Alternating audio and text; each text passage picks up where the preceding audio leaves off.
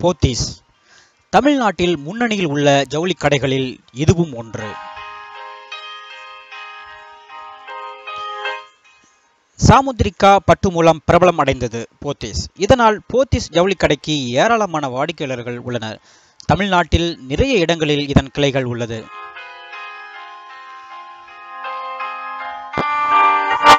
இதனுடைய கிளை ஒன்று நாகர்கோயில் மாவட்டத்தில் உள்ள ராமவீரபுரத்தில் கலெக்டர் அலுவலகத்திற்கு எதிரே உள்ளது. இது 7 மாடிகளை கொண்ட மிகப்பெரிய கடையாகும். கடையோடு அதன் அருகில் மிகப்பெரிய காய்கறி கடையும் உள்ளது.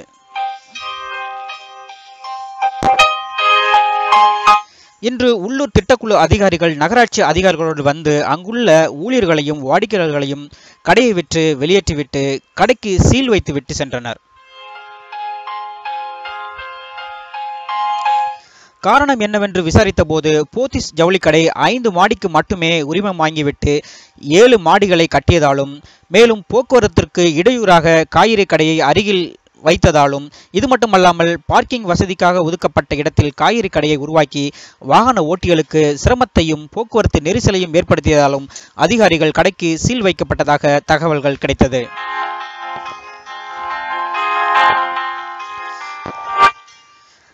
கடந்த ஆண்டு போத்தீஸ் ஜவுளி கடைக்கு எதிராக அங்குள்ள அதிகாரிகள் கொடுத்த புகாருக்கு இந்த வருடம் நடவடிக்கை எடுக்கப்பட்டுள்ளது குறிப்பிடத்தக்கது.